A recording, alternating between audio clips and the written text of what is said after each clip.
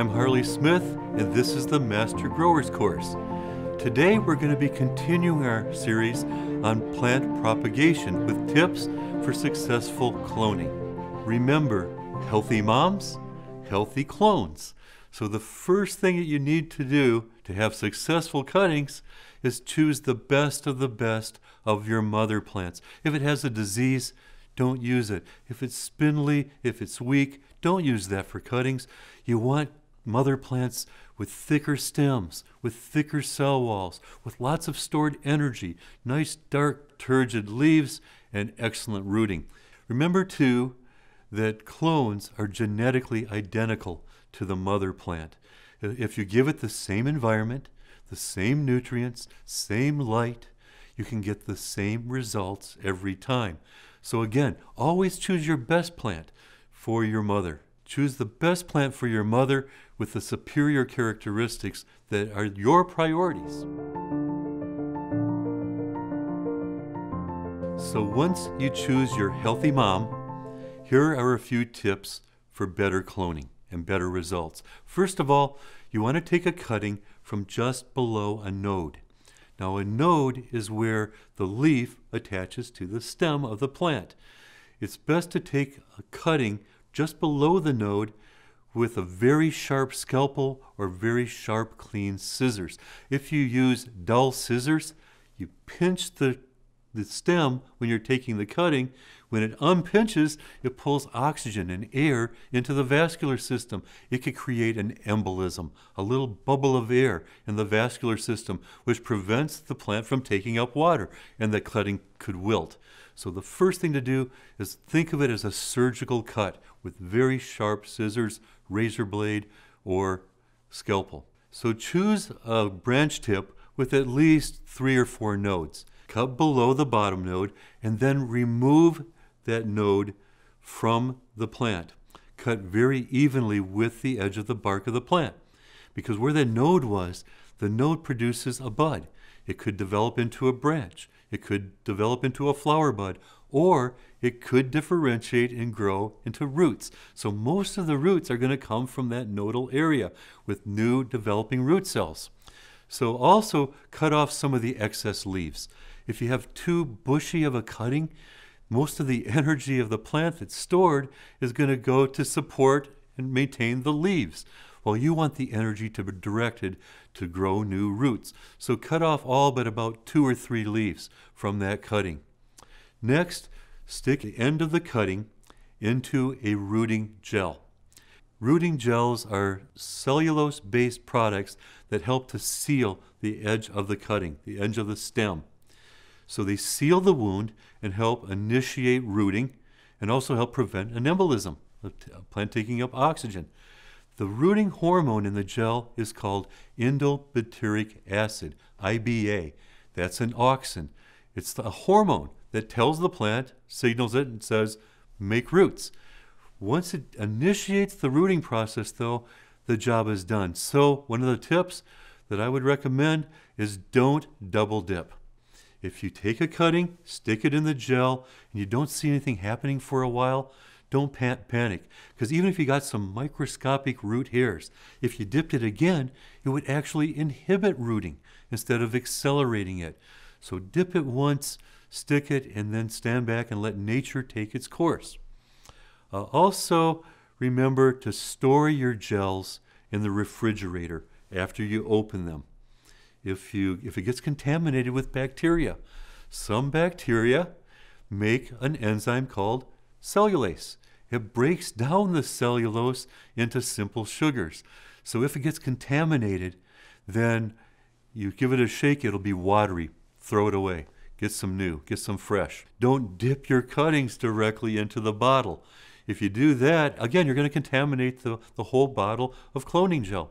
It's better to pour a little bit into a shot glass or into some other container and then just use what you need for that day, dispose of the excess. Don't pour it back into the bottle. You want to keep it fresh from time to time, from use to use. So once you take your cutting and prepare it, dip it in the cloning gel. You can either put it directly into your growing medium, your soilless mix or your soil, or better yet, try putting it into a clone machine. A clone machine is an aeroponic system where the bare stems are suspended in air. It creates a mist chamber in the root zone. The stem is held in a neoprene insert. The stem is held below in the mist chamber. So the misting heads are spraying water and nutrients directly onto the bare stem. That means there's more oxygen. You get faster rooting and healthier roots. Now, one tip that I like to use is when I'm taking my cuttings and dipping them into the gel, I turn off the clone machine and set up so that every plant is already planted. That gives the plant a chance to absorb a little bit of the gel, to harden up a little bit on the edges and the tips of the stem. Once that happens, I know that the auxins are going to be able to have their effect. So then I turn back on my clone machine so it doesn't just wash off the cloning gel before it has a chance to do its job. But don't forget to turn it back on. That's a common mistake. I've done it myself. I see my wife off camera. She's shaking her head, nodding her head yes. A lot of times we turn it off, we put everything in, our job is done. Don't forget to turn it back on, because if you do, if you forget, you come back with no water, those poor little clones will be drooping and dying. So make sure it's on, but then let nature take its course for a while. Once you stick the cutting, wait till it has a chance to root. It may take a few days. Now, once you see on the edge of that cut stem a callus forming, that tells you that the conditions are right for making roots. And it's at that point where it's a good idea to add your root stimulants. I like to mix up concentrated root stimulants that have the kelp extract, remember, have the humic and fulvic acid, maybe a little amino acids. I mix it up in a concentrated form though, and then I squirt it directly onto the bare stems, because then it's more concentrated. It tells the plant, make more roots. So the rooting hormone just pushes the doorbell and says, make roots. The root stimulant is only effective once you have some roots appearing. That tells the plant to make more roots for more lateral root growth and more root mass. So spray it directly on, let it drip into your clone machine into a less concentrated form that's recommended from the beginning, and then walk away. Don't even look at the plants again, at least for 4 or 5 days. It's very tempting for us to want to open it up, pull up the plant, and see if it has roots yet. But every time you lift up that plant, you disturb the microscopic root hairs. You put it back down, the plant could stall. It could literally stall for 2 days, 2 or 3 days. So be patient and let nature take its course. I like to, once I add the root stimulant, I walk away. I won't even look at my plants for at least a few days. But then when I finally come back, open up the clone machine, it's full of snowy white, feathery roots.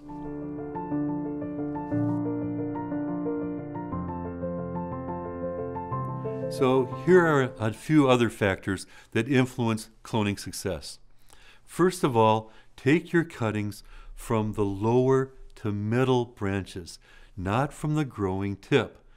The growing tip are net importers of carbohydrates. The battery isn't all the way charged. It'll root, but it'll take a lot longer to root. But if you take the cuttings from the middle to lower branches, those are net exporters of carbohydrates. They're older material. So the battery is charged, you'll get better results. Next, take the cuttings from the young vegetative part of the plant. Don't cut too far down on the branch where it's woody. That woody part is dead wood. You're not going to get good roots. So take your cuttings from the low to medium branches, but from the green new growth on those branches. And if possible, try to root at least 2 nodes instead of just 1. That's why it's so important to have proper plant nutrition for your mother plants. So you can have that nice 2-inch internodal length all the way on the branch with smaller cells, thicker cell walls, more stored energy. So if you have those healthy plants, healthy clones, you take that cutting, you can root 2 nodes instead of 1. You can double your roots. Another thing I like about the clone machine, it's very friendly for being able to root more than 1 node, where some of the other growing mediums, it won't go deep enough. But if you have a stretchy plant With 6-inch internodal length, you don't have any other choice but do one node. So again, proper plant nutrition with your mother plant nutrients, your foliar sprays that help with pull the nutrients into the tissue, tighter internodal length, double your roots. Another good tip is to make sure your mother plant is turgid before you take your cuttings. If it's wilting, not a good time to take a cutting. So water your mother plant thoroughly at least a couple hours before you take your cuttings, so everything is nice and turgid. Think about it as filling up your canteen before you go into the desert. When you take that cutting, it's going into the desert. It has no roots. It has to depend on the stored water, stored sugar, stored minerals from the mother plant. So if it's turgid, you're going to have a better chance of it being able to survive until it makes the roots. Also with that, it's a really good idea to miss those cuttings when you take them the first time, or put them into a humidity dome. That keeps the relative humidity much higher. They're much less likely to start to wilt from the heat and from the dryness of the air. Another tip, if you have your choice, it's better to take your cuttings at the end of the light cycle instead of first thing in the morning. Now, commercial growers, commercial propagators in, say, the Philippines, they would rather take cuttings at the end of the day, store them in the refrigerator overnight, and ship them out the next day. They get better results than taking cuttings in the morning and shipping them out immediately. The reason is that during the day, when the lights are on, the plants are doing photosynthesis. They're starting to accumulate sugars all day long and storing it in starches in the leaf tissue. Now, during the night, they continue to burn some of those stored starches and reduce the amount of the bricks, the stored amount. Now, I'm not recommending, if you're doing this at home, that you take the cutting and then put it in the refrigerator. No, take it at the end of the light cycle and then put it into your clone machine or into your growing medium immediately. The battery will be fully charged. You're going to get better results and faster rooting. Next, maintain high humidity, like we talked about a few minutes ago. The humidity dome, maybe misting, and moderate temperatures. Don't cook your poor clones under high intensity light. All you need is some mild light, just enough to stimulate photosynthesis to make new roots. I've seen that very often where it's just too hot and we're cooking our clones. Personally, I like to have a propagation station. So I'll have shelves with fluorescent lights on them. The bottom shelf, I put my clone machine, my aeroponics system. It has the lights above it. The next shelf, get the benefit of the heat from the lower lights, just enough temperature to help with the rooting process and the transplant process. Up at the top, though, if I'm starting new seeds, I use the heat mats because the heat's going to go all the way up. So the warmest part's going to be at the top of my propagation station, the coolest part's going to be at the bottom, and in the middle is going to be moderate temperatures, which are perfect for propagation. Speaking of lighting, use full spectrum light. I like to keep it on 18 to 24 hours a day until the plants have rooted. Once the clones have rooted, I can cut back my lighting to 14, 16 to 18 hours. If you do over 17 hours a day of light, once they're starting to root, you're probably wasting a little bit of electricity. But early on, I want to give them all the advantages they possibly can have at the start of their life. Now, once they develop strong roots, once they're actively growing, then they can adapt to their environment much more easily. So moderate temperatures, full spectrum light with the red and the blue end of the spectrum keeps tighter nodes, stronger cells, more stored energy in those young baby plants. Next, maintain the proper environment. Once you remove the humidity dome, have a little bit of air movement. That's healthy for the plant. It'll exercise the plant a little bit. It'll blow away like a fine breeze some of the excess moisture. It'll help protect the plant from powdery mildew and fungal attack. So just a nice, gentle environment. Mild nutrients at that time as well. Just a little bit of minerals. If you over-fertilize, especially early on, the outside of the roots are saltier than the inside of the roots. It'll pull the water out of the plant and the clone will start to wilt. So a mild nutrient is all you need at that point. And watch your water temperature as well, your bottom temperature. If the water is too warm, it won't hold enough dissolved oxygen.